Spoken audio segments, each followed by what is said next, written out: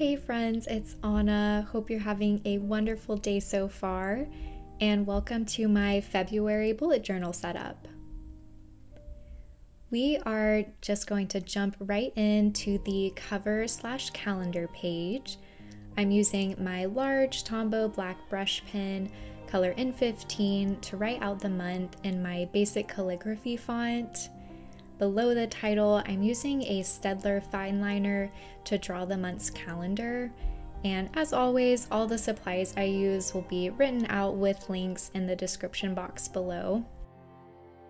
Each square in the calendar is going to be 5 dots by 5 dots in my journal, and the journal is just a standard A5 size. Now I'm using some gouache paint in the color Violet from my Chocola set to create these little circles right where I'm going to write the day in each box to give the dates a little splash of color. I used a lot of water to dilute the paint so that these circles would be pretty translucent and the numbers would show up well when I write them on top.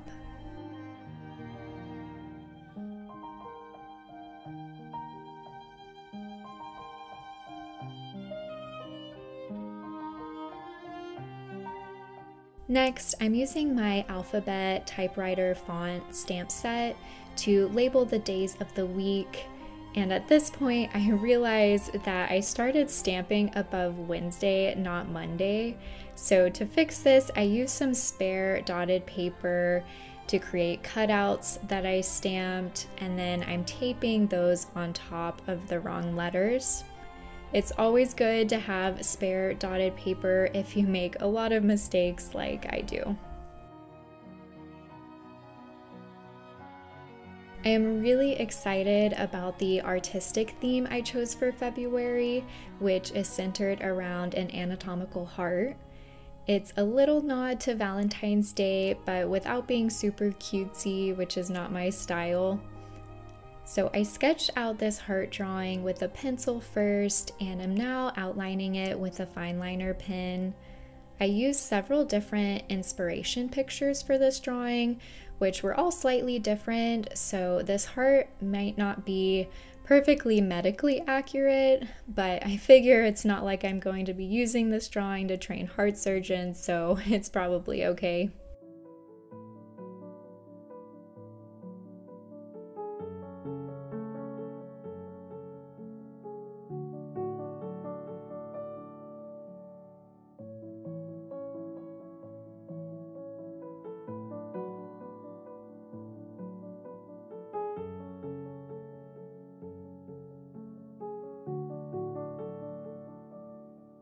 Now you can totally leave the heart to just an outline, but I wanted to add a little bit more detail, so I'm using some cross contour and adding some smaller detail lines coming from the edges of each artery and vein.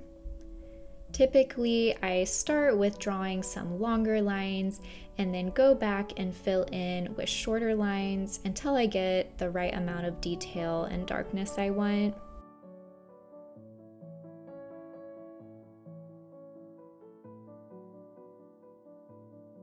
My best tip for doing the cross contour is just to make sure you're alternating links and using more random strokes, which looks a lot more natural and appealing rather than just having a bunch of super uniform detail lines across each surface.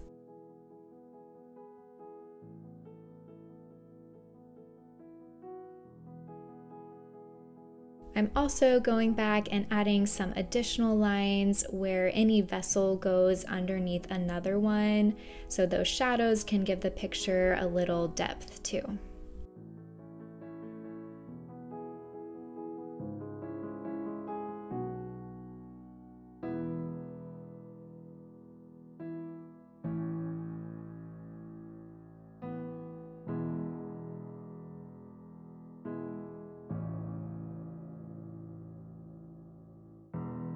To lighten the mood of the theme a little bit, I'm also going to add some violets kind of sprouting up from the vessels of the heart.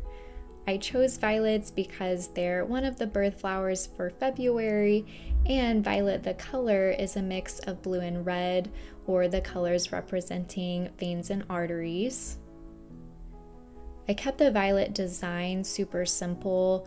I start out by drawing 3 petals that almost look like a Mickey Mouse head, which I could not unsee as soon as I had that thought. And then I add the tips of 1 or 2 other petals in the back top. Next, I draw a little triangle in the middle where the petals meet and add some shadows with a few lines near the center of each petal.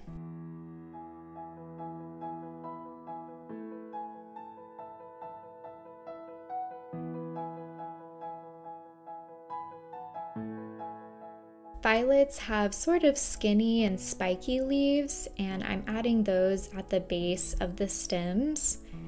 Be sure to add some veins within the leaves because my husband made a comment that before I drew the veins in the leaves, it looked like the leaves were blood spurting out of the heart, which I could not unsee either.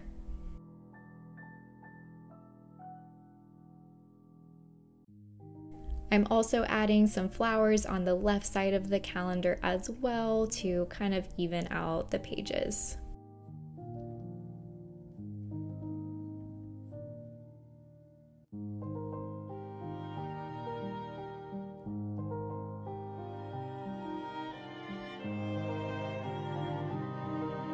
Now I'm adding a little color to these drawings with some more gouache paint. I'm using some pretty muted shades of red and blue, and again I diluted the colors by adding a lot of water to a small amount of paint. Now the pages in my journal are pretty thick, they're 160 GSM, which prevents bleed through of almost any pen and marker, but it's still not watercolor paper, so I do try not to have my brush soaking wet when I'm painting on the pages. I really love how subtle the paint is though. I didn't want the heart or flowers to be too bold or overwhelming, and I didn't want the paint to overtake the drawing itself either. So this amount of color was exactly what I wanted.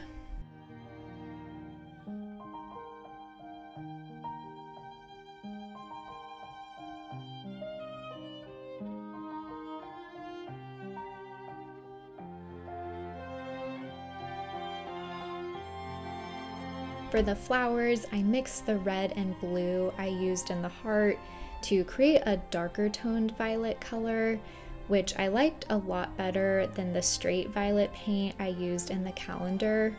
I wish I could go back and use that color for the dates on the calendar too, but oh well.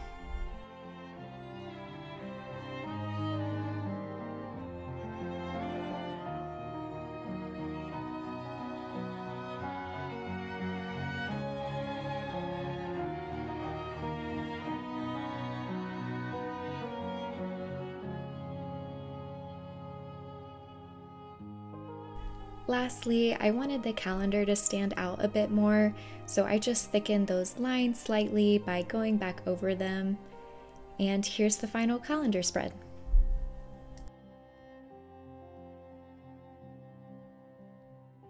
This next spread is something new for me. I'm titling it my General February Planning Spread using my smaller black Tombow brush pen.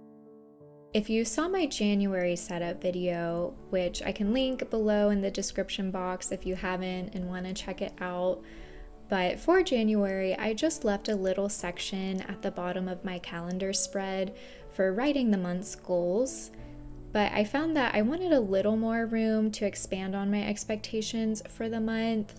So on this left page here, I'm creating 2 boxes. One will be for my intentions and one will be for tasks. And on the right page, I created a box for reflections. I'm titling all of these using my stamp set. So in my January setup, I also did a Q1 spread where I had room to list my intentions, and I thought that was really helpful. You know, sometimes I have goals for a time period that aren't necessarily specific tasks I can check off. For example, I might want to prioritize the garden or put a focus on my health-related habits if I've been recently slacking there, or I might want to set an intention to keep my calendar a little freer. So I think this intentions box is a good place for things like that, and just having a certain mindset to start the month. I wanted to leave room for tasks as well. First thing, I'll reference my rolling quarterly task list to determine any items from there I want to get done in February. And then this is also a space just to write down anything that comes up throughout the month that I want to get done as well. On the right page, I left room to journal some reflections at the end of the month. I think I'll write some specific prompts in the box. I just haven't decided what those will be yet, but stay tuned. I think I'm going to create a short when I fill that in. To decorate these pages, I'm drawing just the top part of a heart on the right page, using the same techniques as before for the cross contour designs. And I'm adding some more violets sprouting out the top of this heart as well.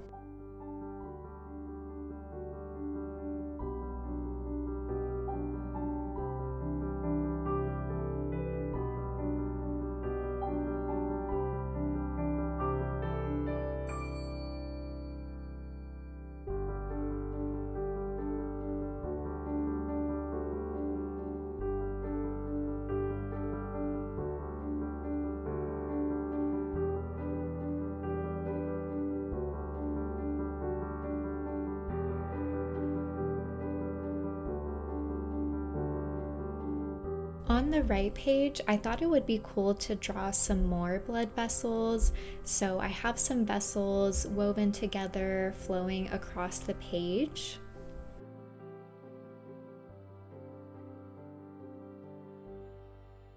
And in the center of the page, I created a capillary which connects an artery and a vein.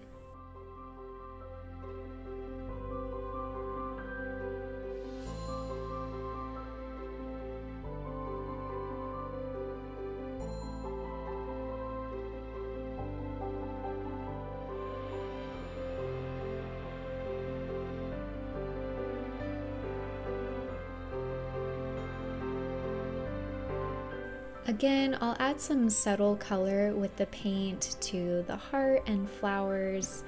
I'm using blue for the veins and red for the arteries, and of course, violet for the violets.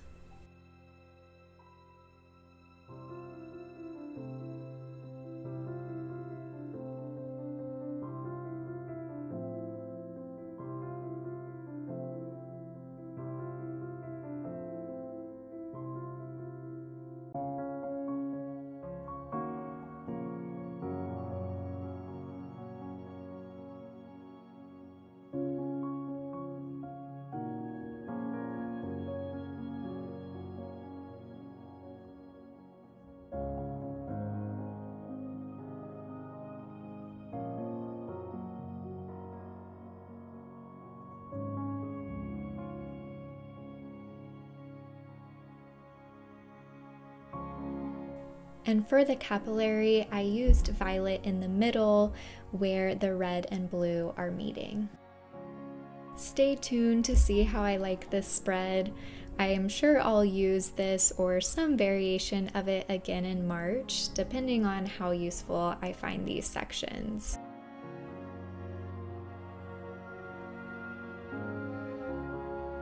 On to my next spreads, which will be my habit tracker for the month on this left page and my mood tracker on the right page. I'm back to my larger black brush pen for the habits title, and below I'm going to start off by drawing the outline of February 6 times for the 6 habits I want to track. I initially tried to paint these outlines with my violet paint, as you could see, but I decided to switch to drawing them with a pen. I think I didn't have a brush size small enough to paint the line easily at the right thickness. So I'm using the fine point tip of one of my violet Tombow pins, color 679.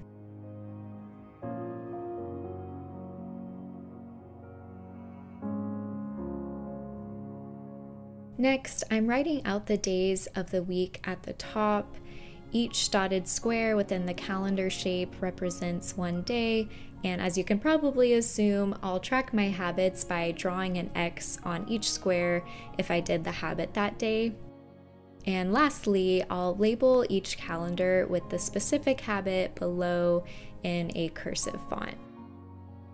Something I don't have here, but I think I want to incorporate into future months, is indicating my goal for how many times per week I want to do each habit, because they're not all things I necessarily need to do every day.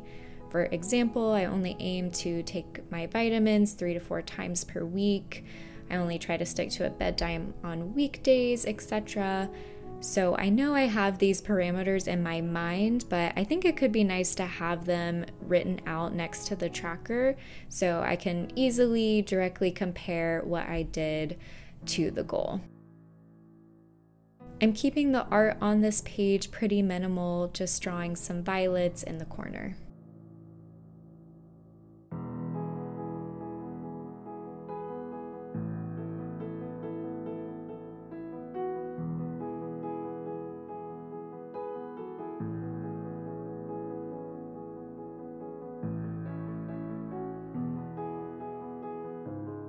On the right page, we have my mood tracker, which I'm titling using a serif font. If you saw my January video, you know that mood trackers in my bullet journal are something I'm trying out for the first time this year. I am really enjoying using one so far in January. It's really interesting to look back at the week and kind of have a little summary of what my mental health was looking like. I'm just a few weeks in so far, so that's a really small sample size of time. But I think as I have more data throughout the year, it would be really interesting to see if any patterns emerge with my mood and things like sleep, or if I did my morning routine, which is something I track on my daily pages, and things like that. For my mood tracker this month, I'm drawing a branching vein, and each little vessel offshoot represents one day. As you'll see, I'll number the days to the side, and then I'll color in each day with a color that represents a different mood.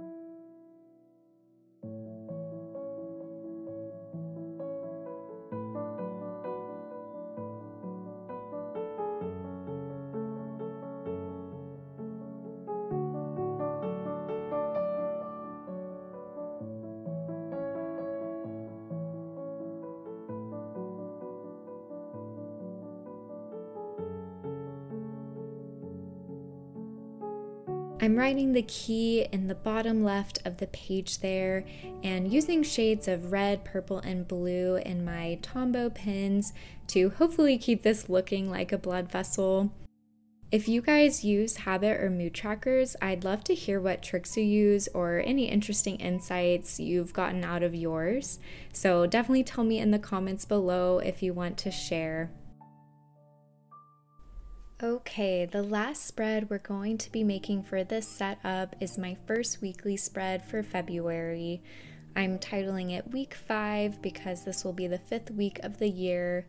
I wanted to label all my weekly spreads with their number within the year instead of within the month, like week 1 of February, because I think that will help me keep track of how far into the year we've progressed, which could maybe then help with keeping in mind annual and quarterly goals. Below the title, I'm doing the same drawing as was on my calendar page, the heart with violets that will be growing on the top. I'm planning on alternating what drawing I'll put here for the rest of the weekly spreads for February. I could see maybe doing a capillary here and maybe even adding some violet flowers in the middle where the colors of blue and red meet. I might also do a branching vein for 1 week or just the top half of the heart with flowers. I'm planning on just alternating with some of the designs I've already created throughout the rest of the spreads.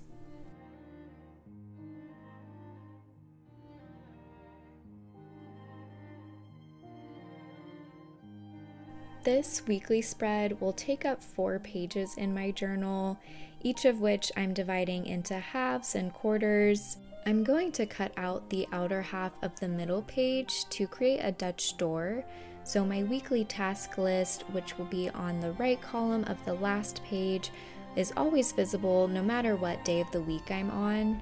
I like to use a rolling weekly task list there, where I write down all the things I need to do that week in general, but don't have a specific day they need to be done on. When I have tasks that I know need to be done on a certain day or at a certain time, I'll go ahead and write them in the daily section and skip putting them on the weekly list. Usually on Sunday or sometime at the beginning of the week is when I fill out my days with events and list my weekly tasks, and I always reference my monthly calendar and spreads when filling that in to make sure I'm prioritizing what I've already established I wanted to accomplish this month. Then each day, it's part of my morning routine to spend a few minutes in my journal, fill out my habit and mood trackers for the previous day, and then write in any tasks I've decided I want to assign to that day from my weekly list. This week, I'm not expecting to have a lot on my list, so I only gave myself a quarter of a page for each day. On weeks where I think I'll have more tasks or more planning to be done, I'll give myself a whole half-page column for each day. It just depends on the week. I'm finishing off the artistic design here by adding some paint to the heart and violets. And now I'm ready to start the month and plan my first week.